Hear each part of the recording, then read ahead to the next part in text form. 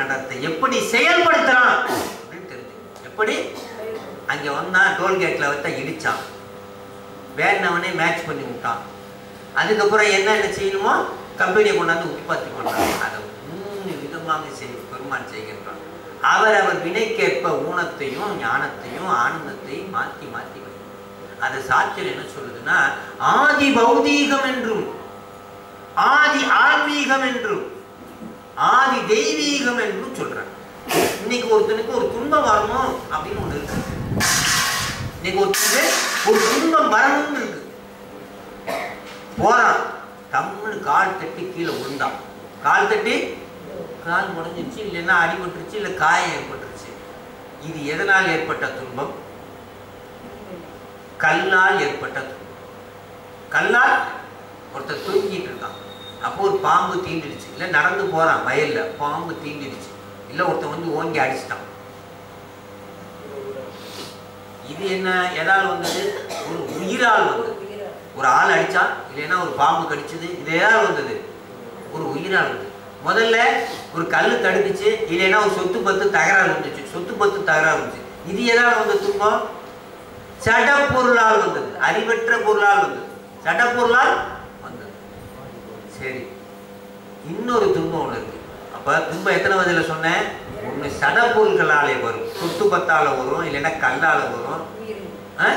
இன்னொன்னு எதால வருது?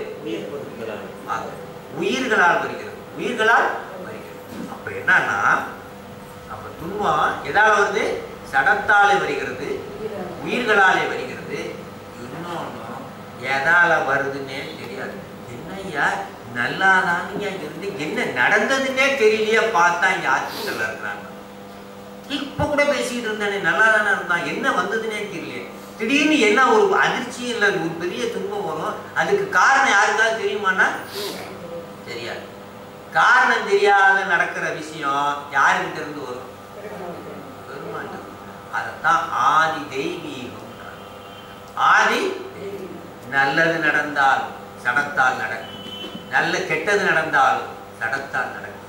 நல்லது நடந்தால் ஓர் உயிரால் நடக்கும், நண்பர் மூலமாக நடக்கும், உறவுக்காரங்க மூலமாக. கெட்டது நடந்தால் ஒரு உயிர் மூலமாக நடக்கும். இதெல்லாம் என்னன்னா ஆதி பௌதீகம், ஆதி ஆன்மீகம். அதே இது என்ன நடக்குதே தெரியாது. திடீர்னு பார்த்தா கோடீஸ்வரன் ஆகிடுவான், திடீர்னு பார்த்தா ஏழை ஆகிடுவான், திடீர்னு பார்த்தா ஆஸ்பத்திரியில் இருப்பான், திடீர்னு பார்த்தா நல்லா ஆயிடும். இப்படி எல்லாம் இருக்குது. இது எதாவது நடந்ததுன்னே யாருக்கும் தெரியாது. அப்படின்னா என்ன அர்த்தம்? ஆதி தெய்வம். இதெல்லாம் யாரால செய்யப்படுகிறது? இறைவனால் செய்யப்படுகிறது. ஆகவே இந்த 3 நடனங்களையும் பெருமான் எதன் மூலத்தில் செய்கிறான்? வீடுகள் இடத்துல. ஏன்னா இந்த பாட்டை நான் என்ன சொல்லிட்டேன்? உள்ள கோயில். முதல் 1ல இருந்து 8 வரைக்கும் என்ன சொன்னேன்? உள்ளத்திலே பெருமான் எழுந்தருளி அடியார் பெருமக்களுக்கு அருளுகின்றதே 1வது வரியிலிருந்தும் 8வது வரி வரைக்கும் சொல்கின்றார் இந்த பாடலில். தில்லை மூதூராடிய திருவடி பல்லுயிர் எல்லாம் பயின்றனாகி. அப்புறம் என்ன அர்த்தம்? பல்லுயிர் எல்லாம் பயின்றனாகி, பல்லுயிர் எல்லாம் பயின்றனாகி. நல்லா பாரு, பல்லுயிர்னா எத்தனை உயிர்? எண்ணிலி. சரி, அது மனித உயிர்களுக்கு மட்டும் பொருந்துமா? பள்ளி பாச்ச எல்லா உயிர்களுக்கும் பல்லுயிர் எல்லாம் பயின்றவன். ஆகவே அடியார் பெருமக்களே, சிவபெருமான் நல்லா பாருங்க. முதல்ல எங்க இருக்கிறாரு? தில்லை மூது ஆடிய திருவடி. அங்க ஒரு விஷயத்தை சொல்றாரு. இங்க என்ன சொல்றாரு? பல்லுயிர் எல்லாம் பயின்றனாகி. ஒவ்வொரு உயிருக்கும் தகுந்தால் போது டான்ஸ் ஆடுறாரு. ஒவ்வொரு உயிருக்கும் தகுந்தால் போது. எனக்கு தகுந்த மாதிரி ஒரு டான்ஸ், ஐயாவுக்கு தகுந்த மாதிரி ஒரு டான்ஸ், அம்மாவுக்கு தகுந்த மாதிரி ஒரு டான்ஸ். அப்போ நமக்கு எந்த அளவுக்கு வினை செஞ்சிருக்கோமோ அந்த அளவுக்கு ஊன நடனம், எந்த அளவுக்கு நல்லா செஞ்சிருக்கோமோ அந்த அளவுக்கு ஞான நடனம், எந்த அளவுக்கு பெரிய பெரிய விஷயங்கள்லாம் ஞானம் பெற்றிருக்கானோ அந்த அளவுக்கு ஆனந்தம். அப்ப ஒவ்வொரு உயிருக்கும் ஒவ்வொரு விதமா ஆடுறது எவ்வளவு கஷ்டம் தெரிஞ்சுக்கோங்க. ஒரே டான்ஸ் மேடையில் ஆடுனா ஆடிடலாம், இப்படி நின்று ஒரே டான்ஸ் ஆடுனா ஆடிடலாம். ஆனா அதே ஒவ்வொருத்தருக்கும் தகுந்த மாதிரி ஆடுனா எவ்வளவு கஷ்டமான விஷயம், எவ்வளவு கஷ்டமான விஷயமா இல்லையா?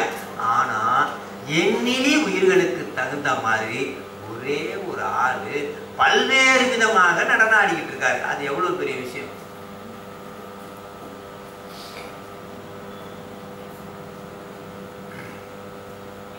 ஆக பல்லுயிர் அந்தந்த உயிர் செய்த வினைக்கு தகுந்த மாதிரி அவர் பலவிதமாக. இதுல ஒரு விஷயம் தெரிஞ்சுக்கணும்.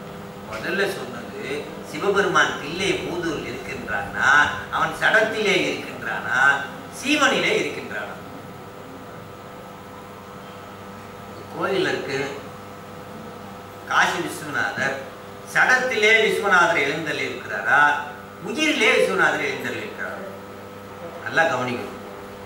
சடமாகிய கல்லிலே சிவபெருமான் எழுந்தருள் இருக்கிறாரா, சீவனாகிய உயிரிலே சிவபெருமான் எழுந்தருள் இருக்கிறாரா?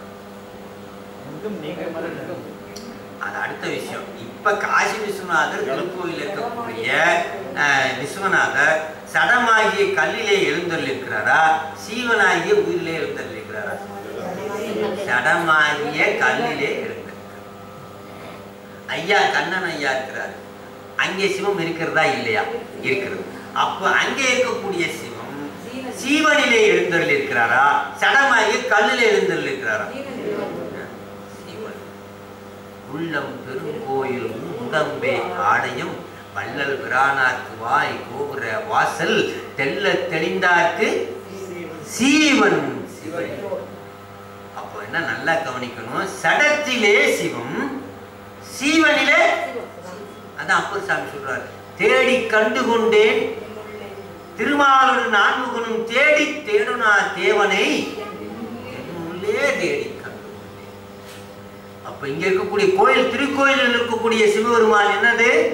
சடத்திலே சிவம்.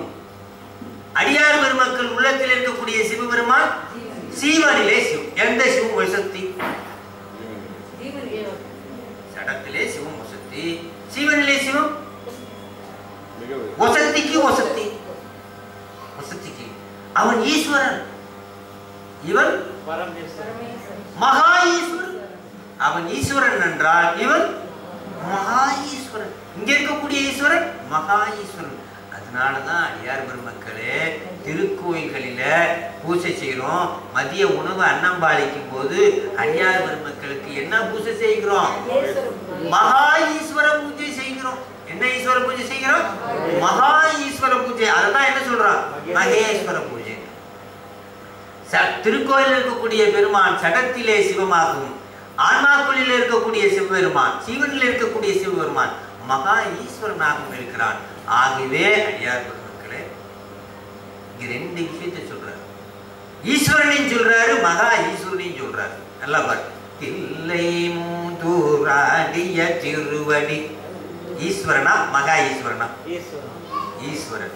பல்லுயிர் எல்லாம் பயின்றனாகே, பல்லுயிர் எல்லாம் பயின்றனாகே என்ன? மகா ஈஸ்வரன். அப்ப இங்க ரெண்டையும் சொல்றாரு. புறத்தேயும் சிவன் நிறைந்திருக்கின்றான், அகத்தேயும் சிவன் நிறைந்திருக்கின்றான், எங்கும் நீக்கமர நிறைந்திருக்கிறான் என்று இங்க முதல் ரெண்டு வரியிலேயே அவனுடைய புகழை போற்றி போட்டார். யாரு? மாணிக்கவாசகர். புறத்தேயும் சிவன் இருக்கின்றான், அகத்தேயும் சிவன் இருக்கின்றான். ஐயா திருமந்திரம் ஒரு வார்த்தை சொன்னார். தேவாரம் படிக்கிறோம். தேவாரத்துல பாத்தீங்கன்னா நிறைய பாட்டு. ஞான சொல்ல புலனைந்தும் பொறிகள் எங்கி நெறி மயங்கி அறிவழிந்திட்டை மேலுந்தி அளமந்த மடவான் அளமந்த போதாக அஞ்சேல் என்று அருள் செய்வான் அமரும் கோயில் பலமந்த மடவார்கள் நடமாட முழவதிர மழை என்று அஞ்சி சிலமந்தி அலமந்து மரமேறி மகிழ்வார்க்கும் திருவையாரே. அது எப்படி சொல்றாரு பாருங்க. பலமந்த மடவார்கள் நடமாட முழவதிர மழை என்று அஞ்சி மந்தி அகமந்து மரமேறி மகிழ்வார்க்கும் திருவையாரே.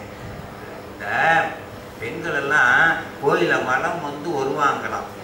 அப்ப நடமாடிக்கொண்டு வருவார்களாம், நடமாடிக்கொண்டு வருவார்களாம். அப்ப அந்த குச்சி அந்த எல்லாம் நடமாடுறதுக்காக பூல்லாம் வச்சிருப்பாங்களே, அந்த சத்தத்தை பார்த்துட்டு அந்த குரங்குகள்லாம் இருக்குது, மழை தான் வரப்போகுது போல இருக்குன்னு பயந்து போய் மரத்து மேல ஏறி உட்கார்ந்துக்கிட்டு அப்படியே குயில பார்க்குமா. ஆனா இவங்க அதிரடி வேட்டு போட்டுக்கிட்டு எங்க வர்றாங்க? கோயிலை சுற்றி வர்றாங்க. அப்பேற்பட்ட சிறப்புடைய கோயில்னு எதை கொண்டு வந்து சேர்க்கிறார் பெருமானு? இயற்கையை கொண்டு வந்து சேர்த்து பெருமானை போற்றி புகழ்றாங்க. இயற்கையை கொண்டு வந்து சேர்த்து. அப்ப ஞானசம்பந்தர், அப்பர் சுவாமி, சுந்தர சுவாமி எல்லாம் அதிகமாக இயற்கையை போற்றி புகழ்வார்கள். பெருமானால் படைக்கப்பட்ட அந்த இயற்கையிலே பெருமான் கலந்திருக்கிறார். ஆகவே அந்த இயற்கையையும் பெருமானையும் ஆன்மாக்களையும் ஒன்று இணைத்து புறத்தே இருக்கின்ற சிவத்தை எழுப்புவார்கள். யாரு? தேவாரங்களிலே புறத்தே இருக்கின்ற சிவத்தை எழுப்பி விண்ணப்பிப்பார்கள். ஆனால் திருவாசகம் அகத்தே இருக்கின்ற சிவத்தை எழுப்பி விண்ணப்பிப்பார்கள். புறத்தே இருக்கிற சிவத்தை எழுப்புறாங்க, இங்க அகத்தே இருக்கிற சிவத்தை. ஏன்னா இங்க இயற்கையே கிடையாது. எதுல? திருவாசகத்துல. ஆன்மா நீயும் நானும் ஏக போகமாக, நீயும் நானும் ஏக போகமாக. சிவபெருமானும் ஆன்மாவை தவிர அதுல ஏதாவது இருக்குதா? ஐக்கியாவது எதுவுமே கிடையாது. ஆன்மாவும் சிவபெருமான் மட்டும்தான். அது அகத்தே இருக்கின்றதை எழுப்புவது திருவாசகம், புறத்தே இருக்கின்ற பெருமானை எழுப்புவது தேவாரம் என்று அழகா. ஆக எங்கும் சிவம் நீக்கமர நிறைந்திருக்கிறார். எங்கும் சிவம் நீக்க. அதைத்தான் இங்க சொல்றாரு.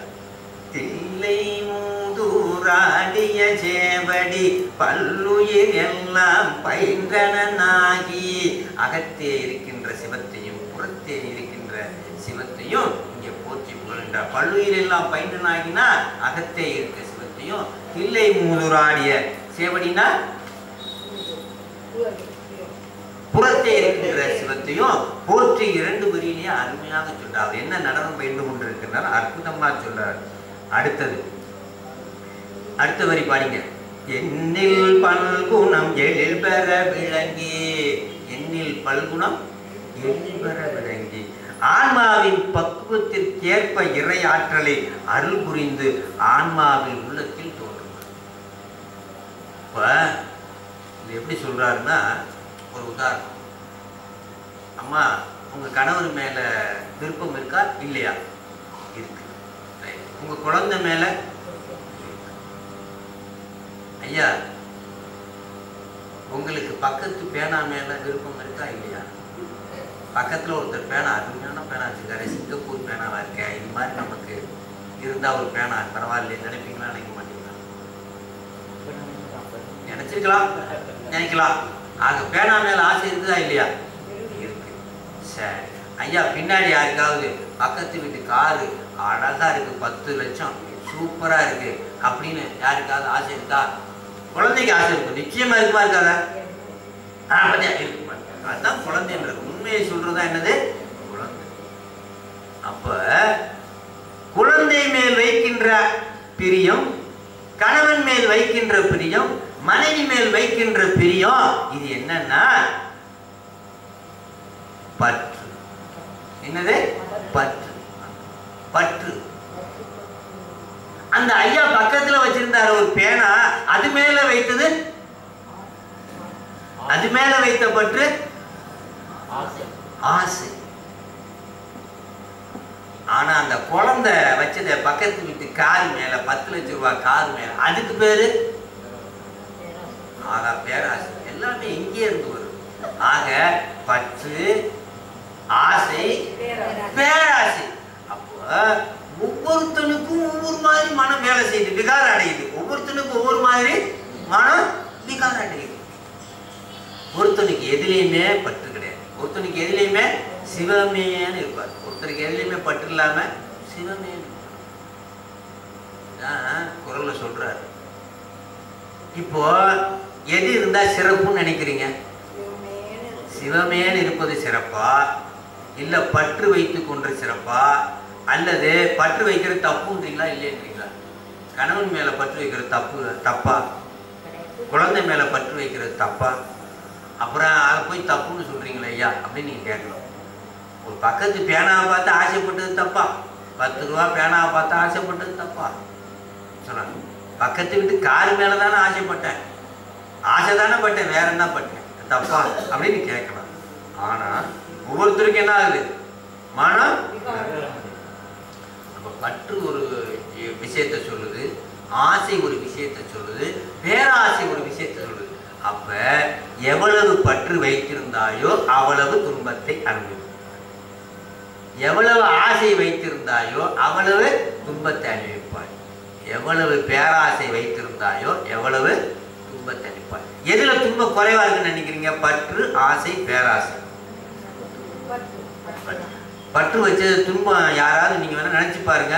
கணவனால மனைவிக்கோ, மனைவியால கணவனுக்கோ, குழந்தையால அப்பாவுக்கோ, அப்பாவால குழந்தையாருக்கோ துன்பமே வந்ததே இல்லைங்க அப்படின்னு யாராவது சொல்லுங்க. ஒருத்தர் சொல்லுங்க. நிச்சயமாக இருக்கும். ஏன் காரணம் என்ன? பற்று. அப்படியே ஒரு பற்று வச்சிருந்திருப்பீங்க. திடீர்னு அந்த குழந்தை ஏதாவது ஏட்டி முட்டியா பண்ணும். இவ்வளவு நாள் நான் பொண்ணுனே அப்படின்னு என்ன போட்டேன், இதையுமே என்ன ஆகும்? பொட்டான்னு முடிச்சோம். வீட்டுக்காரம்மா சொல்லுவாங்க, இத்தனை நாள் உங்களை என்னவோ நினைச்சேன், ஒரே நாள்ல போட்டு உடைச்சிட்டீங்க. அவர் சொல்லுவாரு, நான் இத்தனை நாள் என்னவோ நினைச்சேன், ஒரே நாள்ல எகிரிட்டியம்மா இப்படி அப்படிமா. அப்ப என்ன அர்த்தம்? ஒவ்வொன்றுக்கு தகுந்தாறு போல என்ன ஆயிடுது? நாங்க மூணுமே ஒரு நாளுக்கு. அதான் சொல்றாரு கடைசியா சொல்றாரு. என்ன பாட்டு சொல்றாரு? நந்தி நாமும் நமச்சிவாயனும் சந்தையால் தமிழ் நாமன் ஞான சம்பந்தன் சொல் சிந்தையால் உதவெல்லாரெல்லாம் அந்த வாசம் அறுக்க வல்லாருன்னு தான் சொன்னார். முத்திக்கு போவேன்னு சொல்லலையே. போறது ஞான சம்பந்தரு அந்த இதுல ஜுவாலையில கலக்க போறாரு, பேரின்பத்துல கலக்க போறாரு. நீங்க எல்லாம் செஞ்சு பேரின்பத்துல கலப்பீங்கன்னு நான் சொன்னாரு. இதெல்லாம் செஞ்சீங்கன்னா என்ன செய்வாரு? பேரின்பத்துல கலப்பீங்கன்னு நான் சொன்னாரு. கணவனை விட்டுடுவீங்கன்னு சொன்னாரு, மனைவியை விட்டுடுவீங்கன்னு சொன்னாரு, குழந்தைய விட்டுடுவீங்கன்னு சொன்னாரு, பேனா விட்டுடுவீங்கன்னு சொன்னாரு, காரை விட்டுடுவீங்கன்னு சொன்னாரு. அப்படின்னா என்னத்தை விட்டுருவீங்கன்றாரு? நந்தி நாம் நமச்சிவாய என்று சொன்னா பந்தவாசத்தை விட்டு விடுவீர்கள். அப்படின்னா என்ன அர்த்தம்னா, பந்தவாசத்தை விட்டால் தான் என்ன கிடைக்கும்? முத்தி கிடைக்கும். உள்ளேனா முத்தி கிடைக்காதுன்றார். பந்தவாசம் அரிக்க. ஆகவே அடியார் பெருமக்களே, பந்தவாசம் அரிக்காம நம்ம எங்கேயுமே போக முடியாது. அதனாலதான் பற்றும் நமக்கு துன்பமே, ஆசையும் நமக்கு துன்பமே, பேராசையும் நமக்கு. அதுல பேராசை ரொம்ப துன்பம், ஆசை ஓரளவு துன்பம், பற்று ஓரளவு கொஞ்சம் கம்மி துன்பம். அப்ப துன்பத்தில இருந்து விடுபடணும்னா இது மூணையும் விட்டுட்டு எப்படி வரணும்? இன்பத்தையும் துன்பத்தையும் சமமாக நினைக்கின்ற இறைப்பற்று வேண்டும். என்ன வேண்டும்? இறைப்பற்று வேண்டும். அதான் பற்றுக, பற்றற்றான் பற்றினை, அப்பற்றை பற்றுக, பற்று விடற்கை. இந்த உலக பற்றை விட வேண்டும் என்றால் எந்த பற்றை பற்றணும்? இறைப்பற்றை பற்ற வேண்டும். இறைப்பற்றை பற்ற வேண்டும் என்றால் எந்த பற்றை பற்ற வேண்டும்? அவன் திருவடிகளை பற்ற வேண்டும். அவன் திருவடிகளை பற்ற வேண்டும். அதனால் என்னில் பல்குணம் எழில் பெற விளங்கி. அவர் தகுதிக்கு ஏற்ப பெருமான் டான்ஸ் ஆடுறாராம். எப்படி ஆடுறாராம்? நான் தான் எப்பயே சொன்ன பாருங்க, இவ்வளவு பேருக்கு முன்னாடி ஒரு ஆள் ஒரு தடவை டான்ஸ் ஆடி காட்டுறது ஈஸி, ஒரே டான்ஸ் ஆடி காட்டுறது ஈஸி. அதே மாதிரி உங்களுக்கு ஒரு மாதிரி டான்ஸ், நான் ஆடுற டான்ஸ் உங்களுக்கு ஒரு மாதிரி, இவருக்கு ஒரு மாதிரி, அவருக்கு ஒரு மாதிரினா எவ்வளவு பெரிய கஷ்டம். அதை பெருமான் செய்கிறார். அதை 1வது படிக்கிறவனுக்கு 1, 2 தான் சொல்லித்தர முடியும். 2வது படிக்கிறவனுக்கு வெறும் 50, 60 சொல்லித்தரலாம். 3வது படிக்கிறவனுக்கு 1000 தாண்டி சொல்லித்தரலாம். இப்படி கொஞ்சம் கொஞ்சமா தான் அவன் பக்குவ நிலைக்கு சொல்ல முடியும். 1வது படிக்கிறவனுக்கு 1 லட்சத்தை கூட்ட முடியுமா அவனால? அப்ப அவரவர் தகுதிக்கு தகுந்தார் போல்தான் இறைவன் செய்வான். நீங்க நினைக்க போறான், அவன் அப்படி இருக்கான், போட்டி சொன்னா என்ன இப்படி இருக்கான், நமக்கு இப்படி செய்யலையா, அப்படி செய்யலையே, இப்படி செய்யலைன்னா நீங்க தாங்க மாட்டீங்க. 1 கோடி கொடுத்தாலும் என்ன பண்ண மாட்டீங்க, எப்படி வச்சுக்கிறதுனே தெரியுமா? வச்சுக்கிறதுனே தெரியாது உங்களுக்கு. 1 கோடி இந்தா கொடுத்தேன்னு ஒருத்தன் போறான், ரோட்ல போறான், இந்தா வச்சுக்க 1 கோடி வச்சுக்கன்னு சொல்லி கொடுத்தா அவங்க ஒண்ணுமே புரியாது. தூக்கி வச்சு என்ன செய்யறதே தெரியாது. 10 நாள் தூக்கு வராது, மயங்கி போய் விழுவான், அப்படி விழுவான். எங்கே வச்சு எப்படி காப்பாத்துறது, யார்கிட்ட போவான், அவன் அடிச்சுன்னு போடுவான். இது எப்படி வச்சு காப்பாத்துறதுன்னா அவன் என்ன பண்ணுவான், பங்கு போடுவான், அப்புறம் பங்கு போடுவான், அப்புறம் பங்கு போடுவான், ஒன்றும் தெரியாது. ஆகவே கொடுத்தா கூட வச்சுக்கிறதுக்கு நமக்கு என்ன பண்ண முடியாது. ஆகவே அவனுக்கு தகுந்த மாதிரி பெருமான் டான்ஸ் ஆடுறாரு. அதான் என்னில் பல்குணம். அடுத்த ஒரு என்ன? மண்ணும் பின்னும் வானும். மண்ணும் பின்னும் பெருமான் எப்படி எங்கெல்லாம் அந்த நடனம் ஆடுறாருன்னா உள்ள கோயில் தான் சொல்லிட்டு இருக்கேன். 1வதுல இருந்து 8வது வரைக்கும் பெருமான் அடியார்களுக்கு உள்ள கோயில் இருந்து கொண்டு எப்படி அருள் பாலிக்கின்றார். மண்ணும் விண்ணும். மண் இருக்குது, விண்ணு இருக்குது. அப்பனா இடையில என்ன இருக்குது? மண்ணுக்கு விண்ணுக்கு இடையில என்ன இருக்குது? இடைவெளி. ஓகே. அப்புறம் பஞ்சபூதங்கள்ல மீதி 3 இருக்குது. பஞ்சபூதங்கள்ல மீதி 3 இருக்குது. என்ன? மண்ணு விண்ணுக்கு இடையில என்ன இருக்கு? காற்று, நெருப்பு, இடைவெளி. அத 3மே இருக்கு. ஆக மண்ணு விண்ணு தானே சாமி சொல்லியிருக்காங்க. ஆகாயத்திலையும் காற்றுலையும் பெருமான் இல்லைன்னு நீங்க சொல்லக்கூடாது. என்ன அர்த்தம்? மண்ணுக்கு விண்ணுக்கு இடையில பெருமான் இருக்காரு. மண்ணும் விண்ணும் அது மட்டுமா? வானோர் உலகம். அப்ப என்ன அர்த்தம்? மண் உலகத்திலும் வானோர் உலகத்திலும், மண்ணுலகத்தில் பஞ்சபூதங்களிலும் வானோர் உலகத்திலும் பெருமான் என்ன செஞ்சிருக்காரு? துண்ணிய கல்வி தோற்றியும் அளித்து. துண்ணிய கல்வி தோற்றியும் அளித்து. துண்ணிய கல்வினா என்ன? கல்வினா என்ன முதல்ல, அப்புறம் துண்ணிய கல்விக்கு போகும். கல்வினா என்ன? அறியாமையை போக்குவது. நல்ல நல்ல பாயிண்ட். அறியாமையை போக்குவதுதான் ஒரிஜினல் கல்வி. இன்னைக்கு பிஇ படிக்கிறோம், அதை படிக்கிறோம், அதெல்லாம் வந்து உலக கல்வி. உலக கல்வின்றது இந்த உலகத்துல இருக்கிறதுக்காக உழைப்பு கல்வி. அறியாமையை போக்குகின்ற கல்வினா கல்வி. எதெல்லாம் நமக்கு அறியாமையை போக்குது?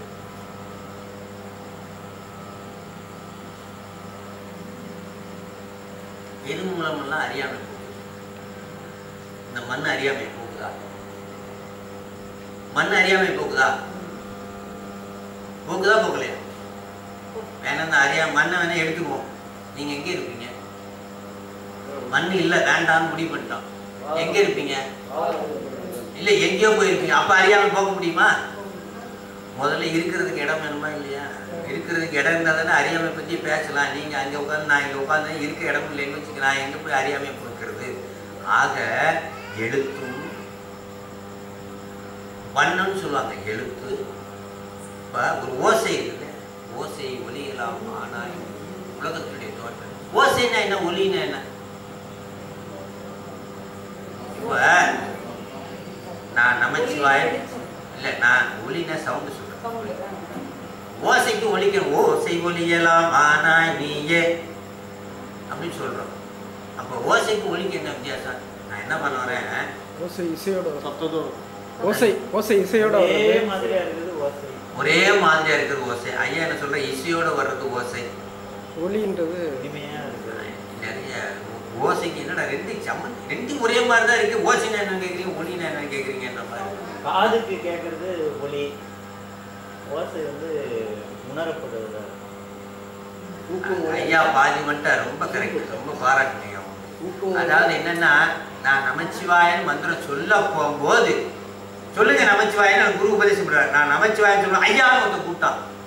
நான் சொல்ல வாய் எடுக்கும் போது ஐயான்னு ஒருத்தர் கூப்பிட்ட உடனே நமச்சிவாய் என்ன ஆயிடுச்சு? திரும்பி எங்கே கேடுச்சு? பயத்துல ரிவர்ஸ்ல போய் என்ன அப்படின்னு கேட்கறாச்சு. இல்ல, நான் வேற ஒரு சொல்லு கூப்பிட போறேன். அப்ப திடீர்னு ஐயான்னு உடனே நான் என் டைவர்ஸ் என்ன ஆயிடுச்சு? கட் ஆயிடுச்சு. அப்ப ஒரு சொல் உற்பத்தியாகி முழுமையாய் வெளியில வர்றதுக்குள்ளரையும் திருப்பி என்ன ஆயிடுச்சு? ரிவர்ஸ் சொல். ஆனா ஒரு சொல் அவன் கூப்பிடவே இல்லை. நான் என்ன செஞ்சிருப்பேன்? நமச்சிவாயன்னு சொல்லிருப்பேன். அப்ப ரெண்டு நடந்திருக்கா இல்லையா? சொல்லு உற்பத்தி ஆச்சு, திரும்பி ரிவர்ஸ்ல போயிடுச்சு. அப்புறம் உற்பத்தியானது வெளியில வந்துடுச்சு. ரெண்டு கண்டிஷன். உற்பத்தியானது உள்ளே போயிடுச்சு. இன்னொரு கண்டிஷன், உற்பத்தியானது வெளில. இதுல ஓசை எது, ஒலி எது? உற்பத்தியானது ஓசை, வெளியில வந்தது ஒலி. முழுமைப்படாத சவுண்ட் அது ஓசை. முழுமை பெற்ற சவுண்டு ஒலி. அவ்வளவுதான் வித்தியாசம். ஆக முதல்ல உலகம் எல்லாமே நாதம் பிந்து என்று சொல்லப்படுவது என்னன்னா, ஓசையிலே தான் அனைத்தும் தோன்றுகிறது. ஓசையிலே தான் அனைத்தும் தோன்றுகிறது. சவுண்டு அதுலதான். இப்ப நான் சொல்றோம், ஒரு பொருள் இன்னொரு பொருள் மோதும் போது என்ன ஏற்பட்டது? சவுண்டு. சவுண்டுல தான் அனைத்தும் உற்பத்தி ஆச்சு. ஒரு மேகம் இன்னொரு மேகம் மோதும் போது உற்பத்தி ஆனது என்ன? இடி, மின்னல். அவ்வளவு பெரிய ஆற்றல். அங்க ஒரு பொருளுமே இல்லை, ஆனா கிடைச்சது எவ்வளவு பெரிய ஆற்றல். ஒரு பொருள் இடிச்சது, ஆனா அங்க எதுவுமே இழக்கலை. மேகங்கள் இழக்கல. ஆனா மோதினதுல நமக்கு கிடைச்ச ஆற்றல் என்னது? சவுண்டு, அப்புறம் என்னது? மின்னல், ரைட். எவ்வளவு பவர் கிடைச்சது பாருங்க, எவ்வளவு பவர் அப்போ உற்பத்தி ஆனது. அது போல உலக அனைத்து உற்பத்தி எவ்வளவு ஓசையில இருந்தும் அடுத்தது அதனுடைய டெவலப் ஆகிய ஒளி. அதான் சொல்லலாம் அந்த துண்ணிய கல்வி ஃபர்ஸ்ட் என்னன்னா இதெல்லாம் சொல்றோம். வண்ணம், எழுத்து அப்படின்னா எழுத்து. அடுத்தது எழுத்து வச்சு என்ன உற்பத்தி பண்ணுவீங்க? ஒரு வார்த்தையை உற்பத்தி பண்ணுவீங்க, சொல், அது பதம். அடுத்தது ஒரு பொருள் மீனிங் உள்ள ஒரு நமச்சிவாய மந்திரத்தை சொல்லுவீங்க. அதான் சொல்றாங்க சாத்திரத்துல சொல் உலகம், பொருள் உலகம். சொல் உலகம், பொருள் உலகம். இதுதான் நமக்கு கல்வியை கொடுக்கிறது. சொல் உலகம், பொருள் உலகம் என்று சொல்கின்ற ரெண்டு உலகம் தான் நமக்கு கல்வியை கொடுக்கிறது. சொல் உலகன்றது வார்த்தை, பொருள் உலகன்றது மீனிங். பொருள் உலகன்றது என்ன? மீனிங், அர்த்தம். அதுதான் அந்த 36 தத்துவம். கலை என்று சொல்லக்கூடிய ஆணவத்தை கலைப்பு தான் கலை, ஆணவத்தை கலைக்கக்கூடியதுதான் கலை. புவனம் என்று சொல்லக்கூடிய நாம் இருக்கக்கூடிய பூமி. ஆக சொல் உலகமும் பொருள் உலகமும் சேர்ந்துதான் நமக்கு அறியாமை என்ற அஞ்ஞானத்தை போக்குகின்ற கல்வியாக இருக்கிறது. வேணா இந்த புவனம் இல்லைன்னா நமக்கு அறியாம போகுமா? இந்த புவனம் இல்லைன்னா அறியாம போகுமா? ஆணவத்தை கலைக்கின்ற பக்குவம் கிடைக்கலன்னா அறியாமை போகுமா? எழுத்து இல்லைன்னா நமக்கு அறியாமை போகுமா? சொல் இல்லைன்னா அறியாமை போகுமா? சொல் இல்லைன்னா மந்திரம் இல்லைன்னா அறியாமை போகுமா? ஆகவே தத்துவங்கள் இல்லைன்னா அறியாமை போகுமா? இல்ல இந்த உடம்பெல்லாம் இல்லைன்னா அறியாமை போகுமா? உடம்பெல்லாம் தத்துவம் தான். ஆக நம் கண்ணுக்கும் அறிவுக்கும் எட்டிய அத்தனை பொருள்களுமே நமக்கு அறிவை புகட்டுகின்ற பொருளாக இருக்கிறது. கண்ணுக்கும் அறிவுக்கும் எட்டிய அனைத்து பொருள்களுமே வண்ணம், பதம், எல்லாத்திலையும் மந்திரத்துல அடக்கமானது. ஊனம், தத்துவம், கலை எல்லாமே நமக்கு அறிவை புகட்டுகின்ற சடப்பொருளாக இருக்கிறது. அறிவை புகட்டுகின்ற சடப்பொருளாக. ஆகவே நமக்கு கலை என்பது என்னன்னா கண்ணுக்கும் அறிவுக்கும் எட்டிய அனைத்தும் நமக்கு பக்குவத்தை வழங்குகின்றது. அனைத்து என்னது? பக்குவத்தை வழங்குகின்றது. இதைத்தான் கல்வி அறியாமையை போக்குகின்றதுக்கு எதிர் பயன்படுகிறதோ அதுதான் என்னது? கல்வி. மற்ற கல்வியெல்லாம் நமக்கு வேண்டியது இல்லைன்ற. அதான் ரெண்டு விதமா சொல்றாரு. இவரை யார் சொல்ற? மாணிக்கவா சொல்றாரு, உற்றாரை யான் வேண்டேன், ஊர் வேண்டேன், பேர் வேண்டேன். யாராவது கற்றாரை வேணான்னு அவர் கற்றாரையும் வேணான்றார். அதே இன்னொரு அடியார் சொல்றாரு, கற்றவர் விழுங்கும் கற்பத கனியைங்கிறார். கற்றவர் விழுங்குறார். எதை கற்றவர்? ஞானத்தை கற்றவர். இவர் யாருக்கு எந்த கற்றவர் வேணான்றார்? உலகத்தை கற்றவர். கற்றாரை யான் வேண்டேன், ஊர் வேண்டேன், பேர் வேண்டேன். ஆக இங்க நமக்கு துண்ணிய கல்வி என்ன? இந்த சொல் உலகம், பொருள் உலகத்தை சொல்லுகிறார். நமக்கு எதெல்லாம் அறிவை புகட்டுகின்றதோ அதெல்லாம் நமக்கு என்னது? கல்வி. எதெல்லாம் அறிவை புகட்டுகின்றதோ அதெல்லாம் நமக்கு கல்வி. சொல் உலகம், பொருள். அதான் அப்பர் சாமி சொல்றார் ஒரு பாட்டு. கண்ணானாய், மணியானாய், கருத்தானாய், அறுத்தானாய், எண்ணானாய், எழுத்தானாய், எழுத்தினுக்கோ இயல்பானாய், நின்னிடையே புறமெரித்த வேதியனே, அண்ணான ஐயாருக்கு ஆளாய் நான் புரிந்தேன். இப்படிப்பட்ட பெருமை வாய்ந்த பெருமானே, உனக்கு நான் என்ன ஆயிட்டேன்? கண்ணா இருக்கிற, மணியா இருக்கிற, எழுத்தா இருக்கிற, அறிவா இருக்கிற, எல்லாமா இருக்கிற உனக்கு நான் உயிர்ந்து ஆளாய், ஐயாருக்கு ஆளாய் நான் உயிர்ந்து. அப்படியே ஆளாயிட்டேன் சாமி. ஆள் அப்படின்னா என்ன அர்த்தம்? இறைவனுடைய திருவடிக்கு ஆள். அடி ஆள். என்னது? அடி ஆள், அடியா. அவ்வளவுதான். இப்ப வேற மீனிங், அப்ப வேற மீனிங். அப்ப இல்ல, எப்பயுமே அடியாதான் இதான் மீனிங். நீங்க வேற மாதிரி வச்சுக்கிறாங்க. அவ்வளவுதான். ஆக இறைவன் திருவடிக்கு அடி ஆளாக இருக்கு. துண்ணிய கல்வியும் தோற்றியும் அழித்து. இந்த கல்வியெல்லாம் தோற்றுவிச்சார். இப்ப தோற்று இருக்குதா இல்லையா? எது? புவனம் இருக்கிறது, அப்புறம் என்ன இருக்கிறது? தத்துவம் இருக்கிறது, கலை இருக்கிறது, எழுத்து இருக்கிறது, பதம் இருக்கிறது, சொல் இருக்கிறது, எல்லாம் இருக்குதா இல்லையா? ஆதி